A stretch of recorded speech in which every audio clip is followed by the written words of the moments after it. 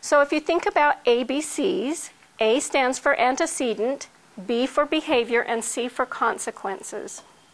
When we're talking about antecedents, you may already know this, those are things that happen before the child's behavior occurs. So we often think of them as triggers or cues or something that sets your child off. Some of the things that can be included in this broad view of an antecedent have a lot to do with kind of the mood or the internal state of your son or daughter.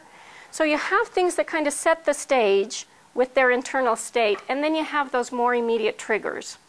So think about when your child is hungry, when they haven't had their nap, if they haven't slept well the night before, if your child is sick, if they're coming down with something. If you make a certain demand and it's something that they do not want to do, that signals to them maybe they have to stop doing something fun, all those kinds of things can trigger a misbehavior. Have you ever noticed that? They kind of set the child up, and then there's usually one thing that triggers it. But in the broader sense, you have kind of setting events that act as a, they set the stage for the child's behavior.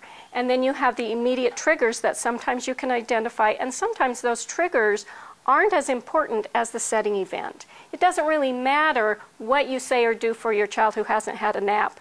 You know, you can ask them to eat their favorite ice cream or treat, and it'll start a meltdown, simply because the stage is set for them to have problem behaviors.